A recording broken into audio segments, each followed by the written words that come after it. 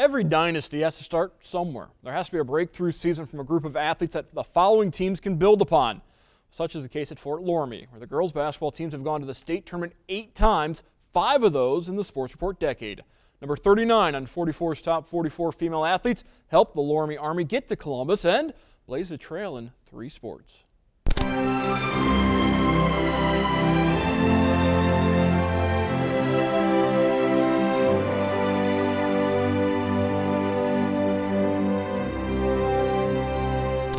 Mallory Albers, Fort Loramie, class of 2006, cross country, basketball, and track.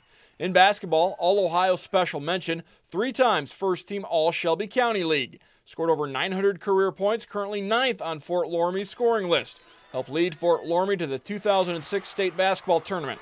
In cross country, 4-time state qualifier, 2 times All-Ohio on the 2002 state champion cross country team, as well as the 2003 state runners-up. In track, 6 times a state qualifier, twice placing 2nd in the 4x800 relay. I think Mallory, what made her a great athlete here at Fort Loramie was she was one of the first to go to the state in 3 separate sports, cross country, basketball, and then track.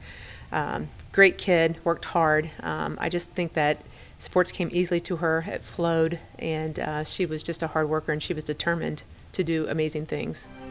Albers, now Plyman, went on to a distinguished basketball career at Shawnee State, including a trip to the NAIA national title game. Mallory Albers Plyman, number 39 in 44's top 44 female athletes. And Plyman is the first of 4 Loramie athletes to make the females list. Next week, number 38, a basketball star from the WBL, as we continue to count down 44's top 44 female athletes every Thursday on the Sports Report.